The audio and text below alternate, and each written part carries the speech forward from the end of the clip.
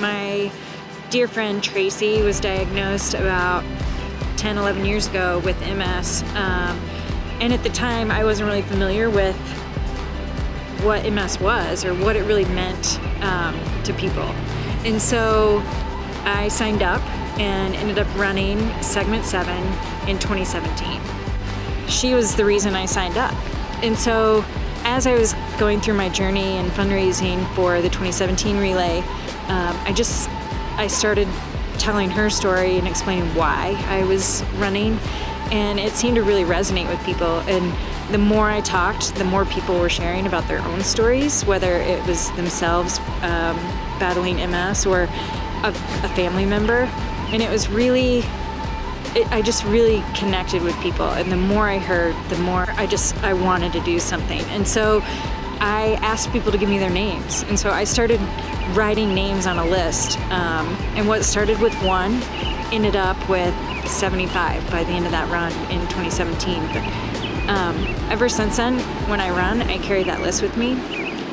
It's just a good reminder, and that if I start to get frustrated or just struggle with the run, I go back to thinking about all of those people that are struggling with MS, and it gives me a new purpose. So I signed up to run the full Segment 7 again this year. Unfortunately, my body wasn't having it, and I had to make a call to Ashley and tell her that I wasn't going to be able to run, and that was honestly one of the most gut-wrenching things I had to do. The thing is, I am thankful that I was able to be a part of it today, and that I was able to find runners to help fill the segment, just like I did for 2018. And honestly, the community segments are so awesome. What I learned last year was, it takes a village. And when someone has MS, they need help.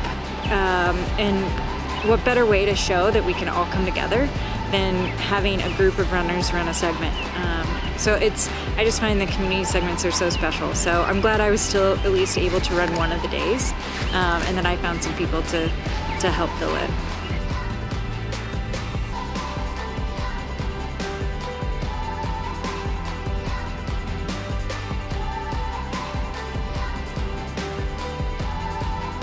My name is Abby Solberg, and together we just ran 175 miles in 7 days for MS.